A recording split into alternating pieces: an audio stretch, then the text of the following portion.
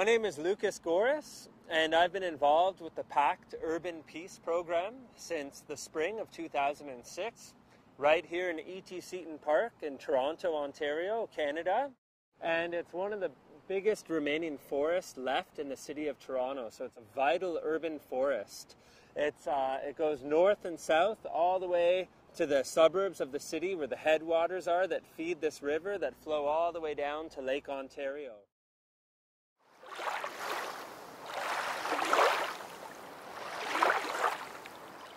And there's deer that live in here, there's coyotes, there's owls, there's pretty much the most diverse range of species you could find in the city of Toronto. And there's forests right through it. But a lot of these forests are in bad shape. We're trying to get the forests here to a state that they were about 300 years ago. The goal of the project is to plant trees and restore the ecosystem, and also provide meaningful community service for these youth so they can give back to the communities that they live in, and they could actually see the difference that they're making. So this is a ground up bark that we put around the trees as mulch. It's called mulch, and it serves several purposes, and it guarantees the survival of our trees. We put lots of it around every tree. One major thing it does is that it keeps the roots wet, especially during the summer. The surface of it will be dry, but you dig underneath it a bit, it will be moist under there. Secondly, it also nourishes the tree. As it breaks down, it gives the tree nutrients. And thirdly, in the winter, it protects the roots from the frost. It sort of mediates the effect of extreme freezing on the roots. And fourthly, it keeps weeds from growing around the tree. There's a lot of invasive weeds, so we put it on there heavy to try to keep the weeds away. And in tree planting, it's been shown that trees that don't get mulched, usually half the time they'll die. But if they do get mulched, then 99% of the time they'll survive. So we're very diligent about mulching. We mulch all our tree, at least a wheelbarrow per tree. And we have a 99% survival rate. And the city of Toronto really favors PACT and our volunteer plantings because we never leave a mulch pile. We always finish it off, whereas other groups, that's the part that they lack on.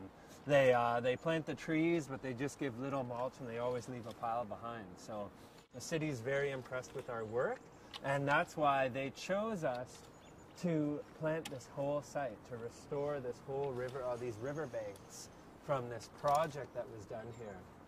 Because this is the Don River. It's the major tributary for the city of Toronto. It flows from the north. There's a whole bunch of headwaters and groundwater that comes up, and it flows all the way down to Lake Ontario. So it's a major river system, and it also, when it rains, a lot of storm water from the roads ends up in the Don River. So the volume of the river can double during a storm, which causes a lot of erosion. A lot of the bank just gets washed away. Spots for these trees. So these two trees here, the tall ones are willows, and they like it by the water. And the other one is a serviceberry. We'll plant this one right here by the water. Yeah, you just want to make sure that your hole's roughly twice as big as the pot. You can check it by just taking the pot and popping it in your hole, and then you want this part of the tree here to be level with the ground because everything below is the roots, which are obviously very tolerant of water and moisture. But the top part of the tree would actually rot if it was buried up too high, so you just want to make sure. I came to this program I think maybe 3 years ago to do community service with PACT, which is a great chance to have, and then I just thought that it was a really great program, right? Like, to be out here on Saturdays planting trees in the hundreds, like, that's really, really great, because obviously we need trees to breathe and to look at everything, right? There's so many ways that they benefit us.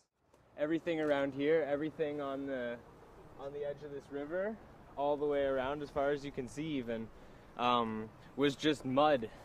It's all densely packed with various trees and shrubs, so it'll be like forested in a few years, and that'll be really amazing to see. I came into this program on charges, and I was able to have the chance to come to this program and to do community service here by planting some trees, which was actually quite enjoyable for me. I was able to do my community service hours, come back, volunteer with PACT, have an opportunity to work with PACT, and next year I'll be running this program with another youth who came through the program, which I'm actually really excited about. That gave me the chance to not be involved with the legal system anymore, which gave me a chance to just move on with my life and just to better myself, right? Like without being caught up in that, because nobody wants to be caught up in that. You can see the change that you're making. If you look all around, you can see all the trees that we've planted, and you know that they're all producing oxygen, and they're all going to grow big and tall and 30, 40 feet tall, and it's just a really good feeling. I'd kind of be sad if I couldn't come back here and see my work. Yeah, Jeff came here in 2006, and he was sort of looking for meaning in his life, was on the verge of dropping out of high school, and he came here and he was in the Boy Scouts when he was younger, and it really reminded him of how much he enjoys nature. He said, I'd rather come here on a Saturday than be bored in my neighborhood. It gives me something to do. That we wanted to provide employment for youth who really took to the program that were really good. So we said, Jeff, why don't you come back, help us out every season, and we'll pay you an honorarium. And yeah, he's a great success, and now he's almost finished high school. This is his last semester by a lot of Torontonians, and they've been out here seeing the work that we've done and complimented a lot of the youth that were here planting trees. They said, oh, you guys have done such a great job, and good for you, good work. And a lot of these youth, they don't receive much compliments in their lives, so it's very meaningful to them. The project it provides a sense of accomplishment for a lot of these youth who don't have much to be proud of in their lives, because we'll come here and it'll just be bare ground, bare grass, and by the end of the day we'll have it filled with 100, 200 trees. And I'll say to them, look what you guys have done. You've planted a forest of tomorrow. These trees are all going to grow way taller than you are. You can come here 20, 30 years from now.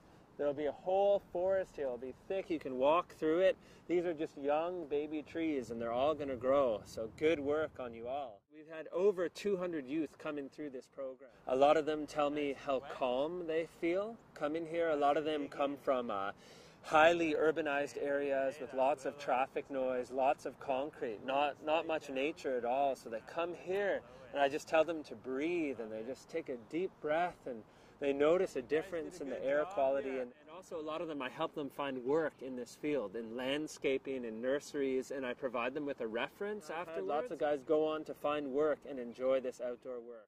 Our society, and especially our school system, is failing a lot of these youth. What they're lacking, the schools don't provide it. These youth, they don't take to sitting at a desk. But if I give them a shovel, show them how to plant a tree, they like just the self-directed work. They go, leave them alone, they plant, they like filling up the wheelbarrow.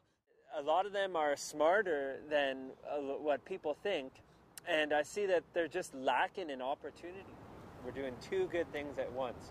We're helping redirect youth, connecting them by nature, giving them meaningful work, getting them back in school, getting them working, jobs, and we're also restoring the ecosystems, increasing the urban forest, and bringing more nature into the city. A lot of them are missing nature. All of us, really, urbanized people are missing nature in our lives.